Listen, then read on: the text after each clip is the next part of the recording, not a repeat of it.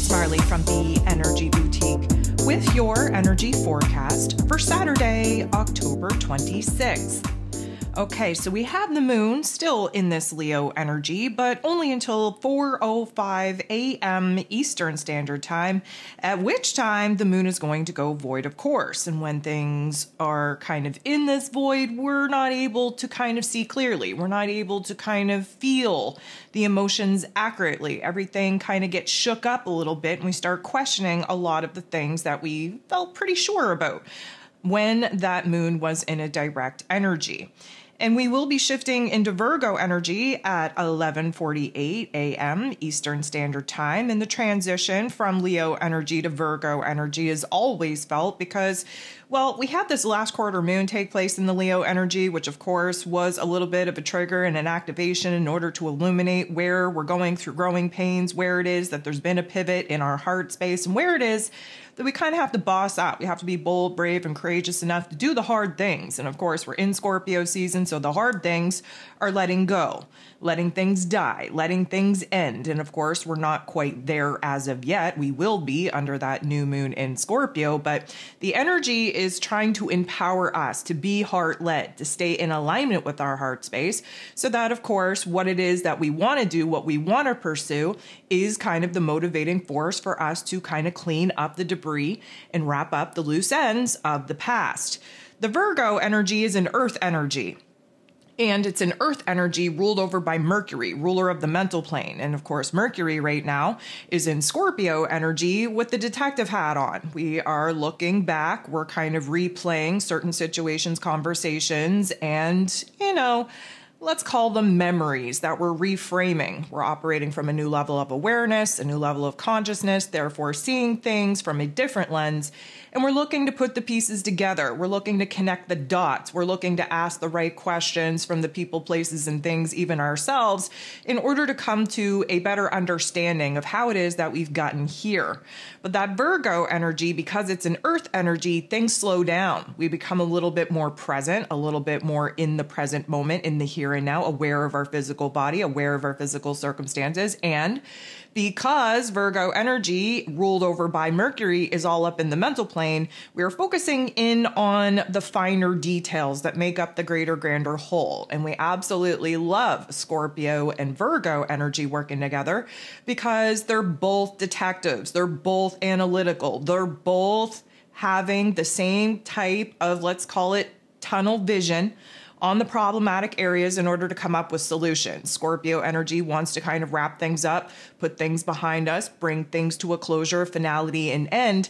And the Virgo energy just wants to improve, wants to make better choices, better decisions, better adjustments in order for our physical realm to look good, to feel good, to be more in alignment with what makes sense with our overall wants, needs, and desires that, of course, we're just bringing online.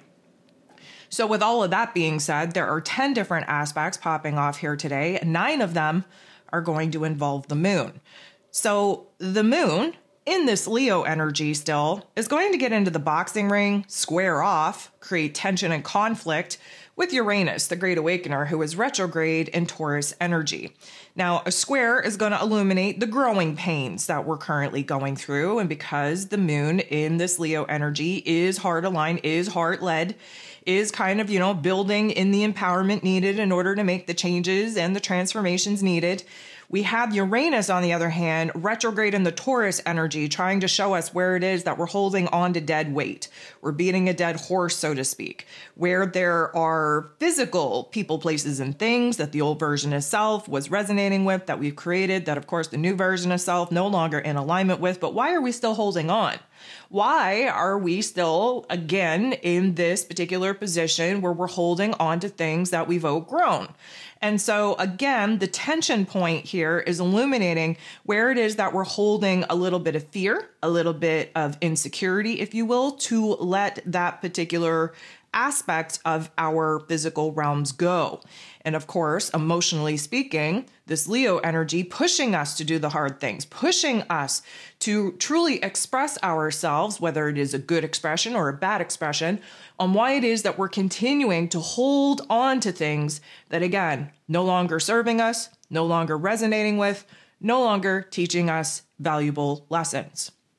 It is at this particular juncture that the moon is going to go void, of course, but we have a whole bunch of different interactions taking place while the moon is kind of shaky, unstable, and uncertain. The first one being the moon making a positive interaction with Mars, the god of war, ruling over our physical energy, our drive, our passion, our desires, even our anger. Mars is in this Cancer energy, again, a water sign, kind of putting us in a situation to fight, defend, protect what it is that we've already built, what it is that we've already created, what it is that we've already brought to life, what it is that we found to provide us with the safety, the security that we need in our emotional realm. Of course, Mars, he is willing to kind of do what he needs to do to protect himself, to protect his values, to fight for what is actually worthy of fighting for. And so this particular interaction is going to work to our benefit because it kind of helps us to emotionally refine what is worth fighting for, what is worth defending, what is worth protecting. Again, the Cancer energy, very attached to the past, trying to hold on to what is tried, tested, true, comfortable, and familiar. But there are particular points, especially of our family dynamics, of our foundation that we call home, that we kind of rely upon as far as what has worked for us in the past. Well, those particular aspects, there has been a change. We've had a change of heart. Thus, the moon in Leo showing us where it is that we don't feel as strongly about certain people, places, and things. We don't feel as strongly about fighting, defending, protecting certain people, places, and things. And therefore, we are, again, emotionally refining our target, our motivation, our determination. We're really taking stock because, again, we just had the last quarter moon in Leo. It is a reflection back. It is taking stock, taking inventory of what is working, what isn't. What needs to die, what needs to be kind of brought to life, what it is that we have to put behind us, and what it is that we now want to start kind of aiming towards. So this is going to help put us in a situation, a circumstance to understand where it is that we have to boss up, where it is that certain aspects that we want to keep around that are working for us, that do make us feel safe and secure, those particular aspects we are willing to protect. We're willing to kind of do what needs to be done to make sure that nobody disrupts this inner peace, this inner stability, albeit very little at this particular juncture, that we've been able to create within ourselves.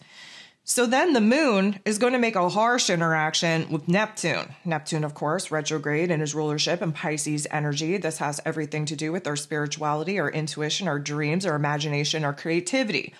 Now, this is a negative interaction. This is a harsh interaction. So this is going to illuminate where it is that now we're getting overwhelmed. We're kind of confused on what it is that we need to be doing. We're losing sight of the vision, the goal, the dream. We are not, as I'm going to say, aligned with our higher self as we need to be. And therefore, we are starting to kind of spiral. We're starting to feel the pressure, the weight, the heaviness, if you will, of this to-do list that we are essentially forming in order for us to get away from where it is that we're at to where it is that we desire to be.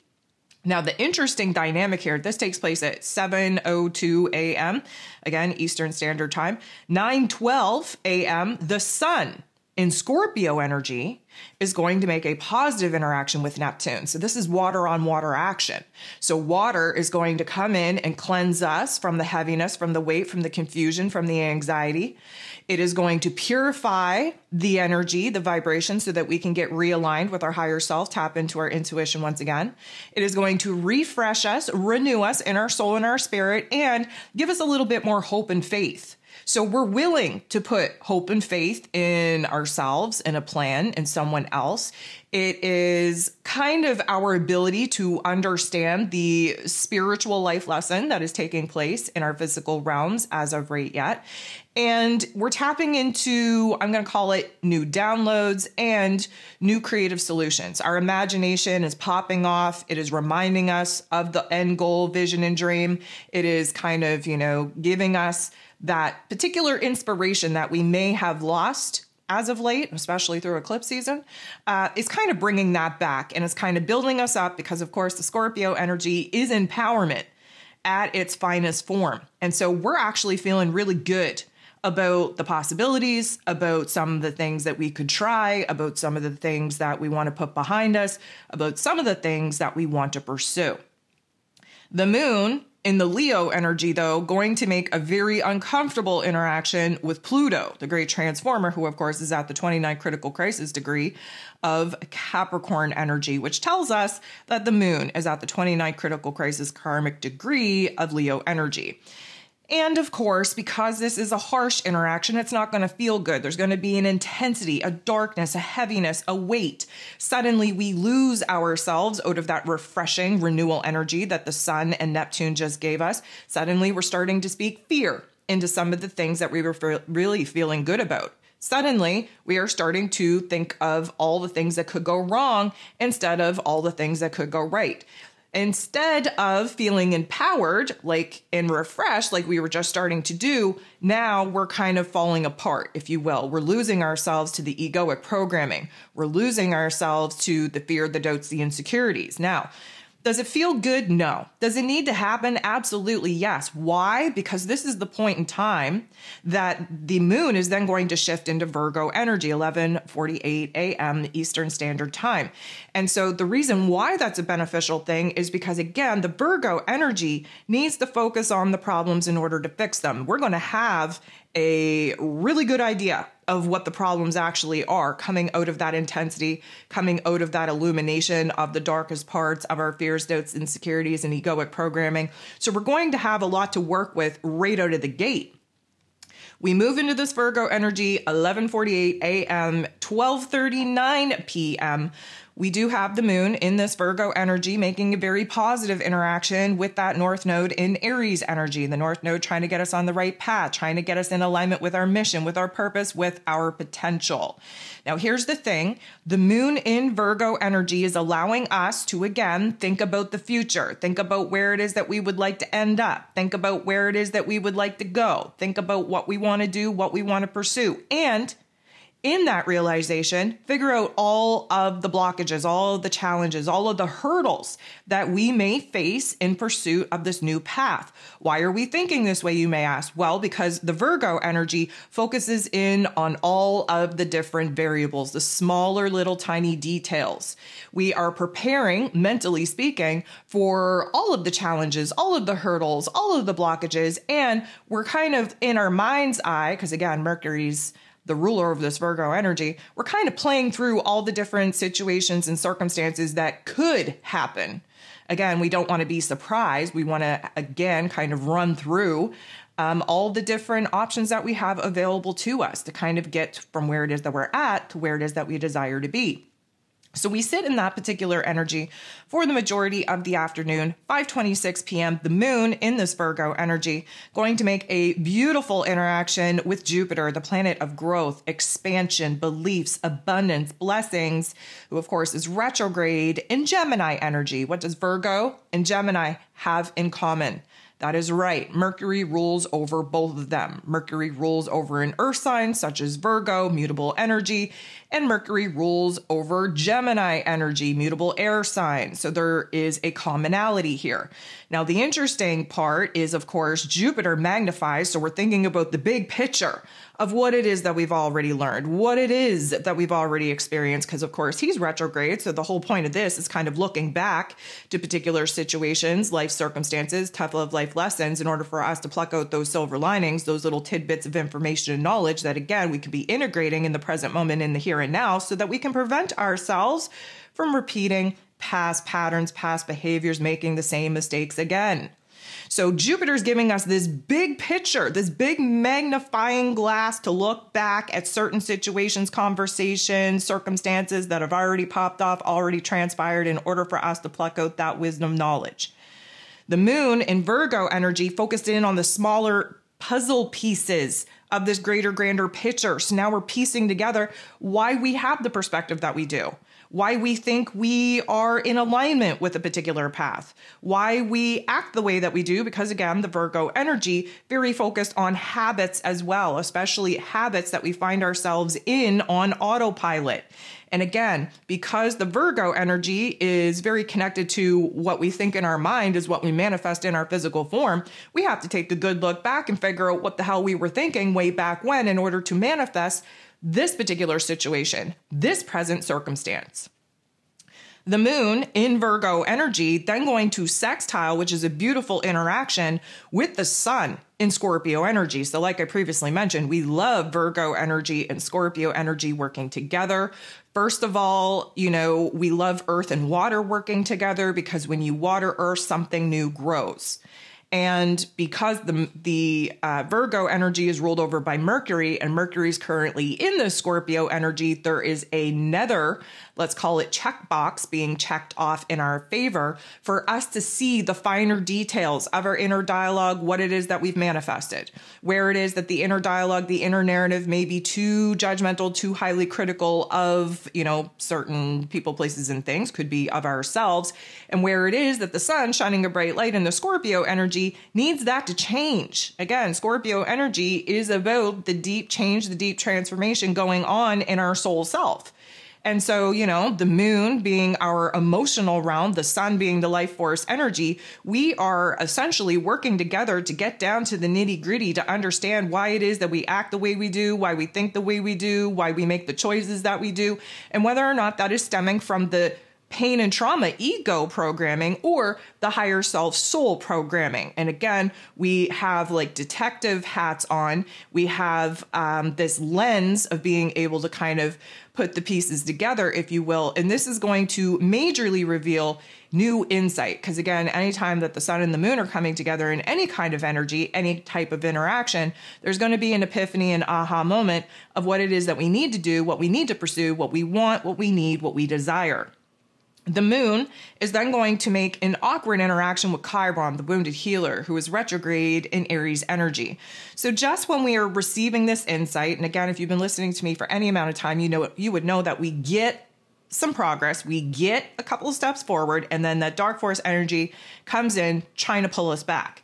This is an example of that. We were feeling pretty good. We were having some epiphanies. We were having some insight. We gained a little bit of clarity. So it only makes sense that now we start questioning ourselves. We start questioning whether or not we have what it takes to actually make the changes, make the transformations needed. We have the ability to examine the old version of self versus the new version of self, understanding the distance, the gap between us, and the commonalities that are continuously keeping attached to the old habits, the old perception, the old understanding.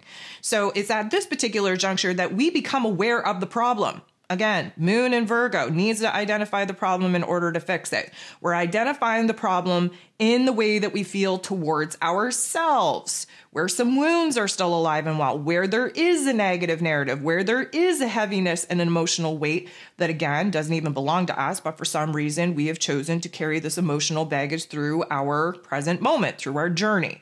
And so this is going to help us really identify said issue, tackle said issue, and resolve said issue, especially if it comes down to the way that we think about ourselves, about our past, about our choices, our decisions here in the present moment, and what we actually think we're able to achieve, let alone deserve, in a futuristic vision, goal, and dream. So the last thing that we have going on here today is the moon in this Virgo energy, making a beautiful interaction with Pluto, who of course is in Capricorn energy. And I'm also a fan of Pluto and Virgo energy working together because Pluto, again, does a deep dive deep in our psyche. The Virgo energy, being ruled over by Mercury, does a deep dive in our, let's call it, egoic intellect. So there is this analyzation, if you will, because Pluto intensifies where it is that some seeds got planted probably early in our childhood that, again, in our unconscious programming has continued to put us in particular situations and circumstances to make decisions, to see things from a certain lens. Pluto is going to show us where it is that those seeds got planted and by who. and whether or not they're a problem or not. Because if they are a problem, we're able to shift them, we're able to adjust them, we're able to alter them in a way that works in our favor. Because again, Virgo works on the, lower level of our intellect, our egoic intellect, if you will. But emotionally speaking, things are going to start bossing up. We're feeling pretty empowered. We have the ability to, yes, kind of focus on said issues, said problems, said, blockages in our mental plane and our thoughts and our circumstances, but we're easily able to come up with a solution on how it is that we're going to shift it into our favor. And so emotionally speaking, then things can get super intense because we're essentially flipping tables, if you will, in order to clear our path, in order for us to move on and move forward.